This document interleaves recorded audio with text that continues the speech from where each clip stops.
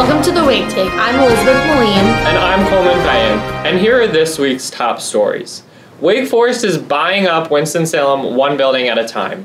There are plans to buy Winston-Salem first on University Parkway, so unfortunately the church says it will have to close its school doors. This leaves many young students in limbo for next fall.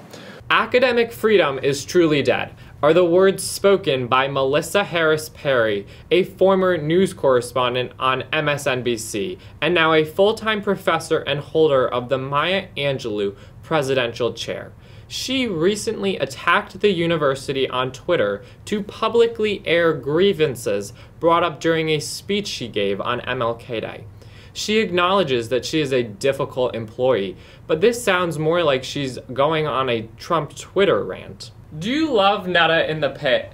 Everyone does. No one makes a better omelet than she does. Well, Harris Perry also claimed that pit workers are fired every summer and then rehired the beginning of the fall semester, causing pit workers to struggle in the summer months. But Wake Forest refutes and denies these claims in a statement saying, quote, Harris Perry doesn't tell the whole story, and her recent comments are misleading and disappointing. Well, I don't know who's lying, but it has been known that Wake Forest does hire pit workers on a 10-month seasonal contract, and they are not hired in the summertime. Stay tuned or check Twitter for more Harris Perry tweets. Now, here's Elizabeth with the world news. A lot happened in the world this week. Finally, the government shutdown has ended, or at least temporarily, as Congress and the President signed a continuing resolution to readdress the problem on February 15th if a compromise is not met before then. But during the shutdown, the U.S. lost $11 billion, and $3 billion will never be recovered. Freezing temperatures in the Midwest caused many universities, local schools, and businesses to close.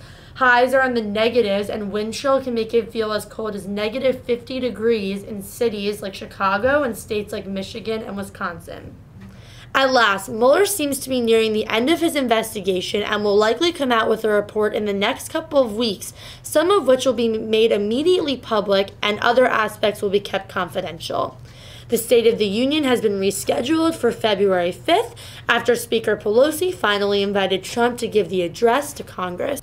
Roger Stone, advisor and longtime confidant of President Trump, pleads not guilty to charges in the Mueller investigation. Trump is increasingly starting to distance himself from Stone and other former members of his administration as indictments continue to pile up. Now here are some announcements. Major and minor registration is happening this week, so that's very important for you sophomores listening. Men's basketball plays Pitt tomorrow night, and women's basketball plays Clemson on this Thursday the 7th, so make sure not to miss those games.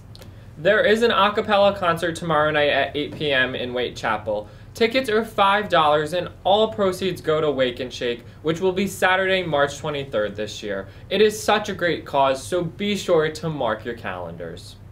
As part of Black History Month, Ron Stallworth will be speaking on Thursday, February 6th at 6 p.m. in Waite Chapel. As it turns out, the new movie Black Klansman is actually based off him. And just because you can't see it does not mean it doesn't exist. Mental health is so important. As always, Wellbeing Wednesdays takes place in Reynolds Gym from 4 to 6 p.m. This week, there will be a yoga session to foster healing and conversations on inequities faced in our society. Contact the Thrive office with any more questions that you may have. Now here's Maren and Hugo with entertainment news. Thank you, Colman and Elizabeth. And if you're just joining us, this is the entertainment segment of the WakeTake. I'm Hugo Hernandez, Villagra. And I'm Maren Morris. The stars of Disney's animated hit Frozen have reunited to work on the upcoming sequel set to release this November. Josh Gad, or better known as Olaf, shared a pic of the cast on Instagram captioned, "Soon enough." Idina Menzel, the voice of Elsa, shared a pic saying, "Just a little morning Arendelle in love." Recently, the Duchess of Sussex visited England's Royal National Theatre since she was announced patron of the organization by Queen Elizabeth. The Queen, up until now, has been the longtime patron of the theatre. The Duke and Duchess of Cambridge also made an appearance recently at the Victoria and Albert Museum. Catherine wore a pair of earrings that were previously Princess Diana's and commented that her son, Prince Louis, has been practicing his crawling. In TV news, The Masked Singer has been renewed for season 2 on Fox. For those of you who don't know, the show features celebrities singing in head-to-toe costumes and face masks, which conceal their identities from other contestants, the panelists, and the audience. Eventually, obviously, their identities must be revealed. Have you been keeping up with the Kardashians lately? It's rumored that Kim Kardashian and Taylor Swift have ended their ongoing feud after Taylor recently switched to Universal Records. Universal owns the E! Network, which airs Kim's reality show, and executives told Kardashian to play nice. We'll see how this pans out. Tragedy struck this week when Empire actor Jussie Smollett was attacked in the early morning hours last week in what Chicago police are calling a possible hate crime. Smollett was attacked by 2 people who were yelling out racial and homophobic slurs and poured an unknown chemical substance on the victim, police said. One of Smollett's alleged attackers also put a rope around his neck. Both fled the scene. Smollett took himself to Northwestern Hospital and is reportedly in good condition. Our thoughts and prayers are with Smollett and his family at this time. Thank you, and back to you, Colman and Elizabeth. Thank you for watching the WakeTake. Be sure to check back in on YouTube for more episodes.